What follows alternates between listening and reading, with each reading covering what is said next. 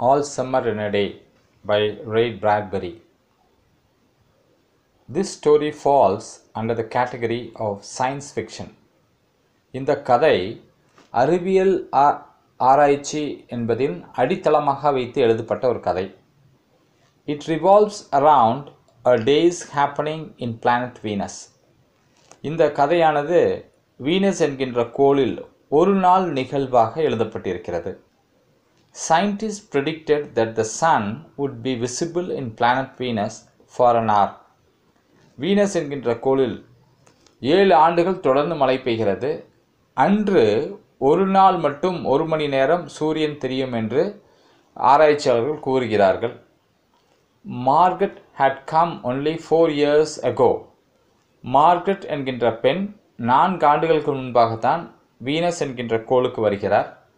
Till 5 she was in Ohio and had seen and enjoyed many sunny days.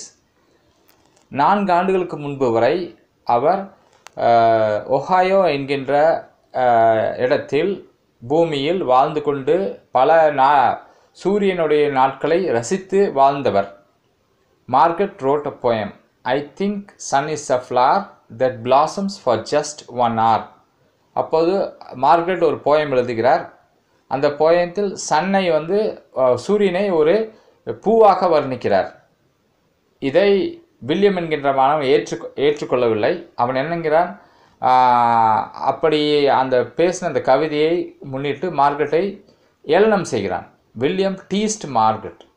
The peers who did not hide their hatred teased her.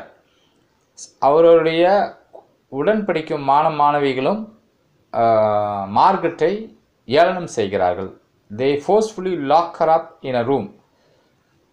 மார்கரெட்டை வலுக்கட்டாயமாக ஒரு அறையில் வைத்து பூட்டுகிறார்கள். Suddenly the rain stopped and the sun emerged. உடனடியாக அந்த மழையானது நின்று சூரிய ஒளி தோன்ற ஆரம்பிக்கிறது. They were running and turning their faces up to the sky.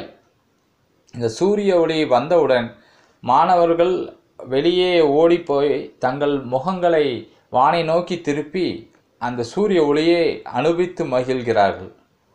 They took off their jackets to let the sun burn their arms. அவர்கள் மேலாடையை கழட்டிவிட்டு சூரியன் தங்கள் உடம்பின் மேலும் கைகளின் மேலும் படும்படி செய்கிறார்கள். Sun started fading behind a stare of mist. கொஞ்ச நேரத்தில் சூரியன் மறைகிறது ஒரு பனி மூட்டத்தில். Suddenly they remembered Margaret. சூரியன் மறைய அவர்களுக்கு அப்பொழுதுதான் மார்கரெட்டை பற்றிய ஞாபகம் வருகிறது. They let her out with a guilty silence. உடனடியாக அவர்கள் சென்று மார்கரெட்டை அந்த அடைத்து வைத்த அந்த அறையிலிருந்து ஒரு குற்ற உணர்வோடு அவளை வெளியிடுகிறார்கள். ஏனென்றால் மார்கரெட் கூறியது எல்லாம் உண்மை என்று அவர்கள் அப்போதுதான் உணர்கிறார்கள். மார்கரெட்டுக்கு அந்த காட்சியை அவர்கள் மறுத்ததை நினைத்து அவர்கள் குற்ற உணர்வோடு அவளை அந்த அறையிலிருந்து வெளியே விடுகிறார்கள்.